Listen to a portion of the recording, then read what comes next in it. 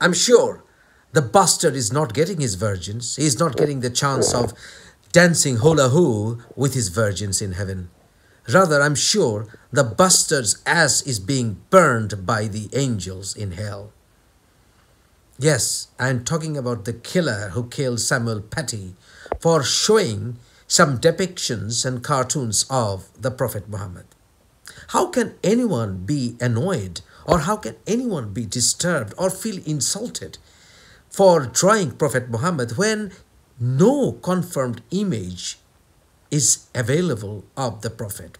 When no one drew Prophet Muhammad's picture when he was alive? Then how come such bastards get annoyed? It's simply because they have weak mind. They can't look away, they cannot just walk away because they feel like Spider-Man. Somebody is saying something far away, they feel buzzes in their heads because they have cuckoos in their heads, because they have devils sitting in their heads. These bastards do not belong to any religion. They have no color, they have no shape, and they have no shame. But the question is, how come French government allowed such a family on the French soil, when this family clearly had connections with the Islamic State? This bastard's sister ended up with the Islamic State by becoming their bride, jihadi bride, in 2014. Knowing all this, how could French government be so fooled by such bastards over and over and over again? If you don't like it, why the fuck do you come here?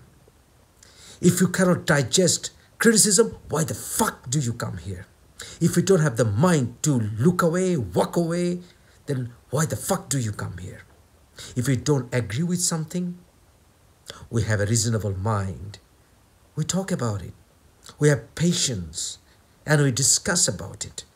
And we have a government, democracy, where we go to the parliament and tell our representatives to say what we want to hear. We don't go ahead and kill people, bastards, fuckers. If you don't like it here, if you don't like the freedom, and if you don't have the tolerance, why the fuck do you come here? Why the fuck do you shame our religion? There's not a single verse in the entire Quran where it says, if somebody insults the Prophet, go ahead and kill him. There is not a single verse in the entire Quran that Prophet Muhammad himself held sword ever. Then why the fuck do you do it? There is not a single verse in the entire Quran where it says Prophet Muhammad used to shout Allah Akbar. Then why the fuck do you shout that when you kill someone innocent? Why the fuck do you do that? Why the fuck do you come here? Bastards. Rather, in the Quran, in Surah 88, verse 22, it clearly says to the Prophet, you are not their controller.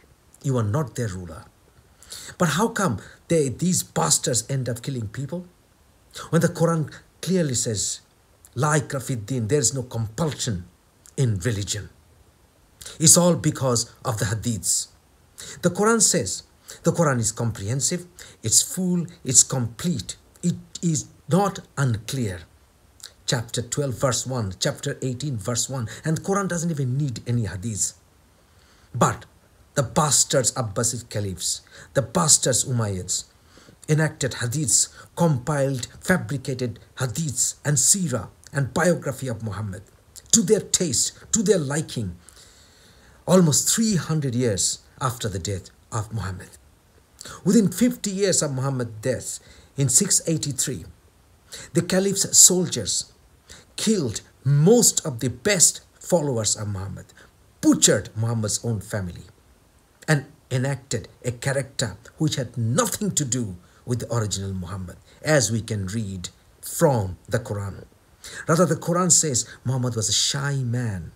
He was too shy to tell of his own wives at times. He was too shy even to tell of his own followers not to approach his wives when they were in their homes. Killing never solves anything. It never did.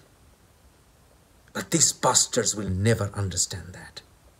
that killing someone rather makes that man a martyr in the eyes of the millions. I am a Muslim.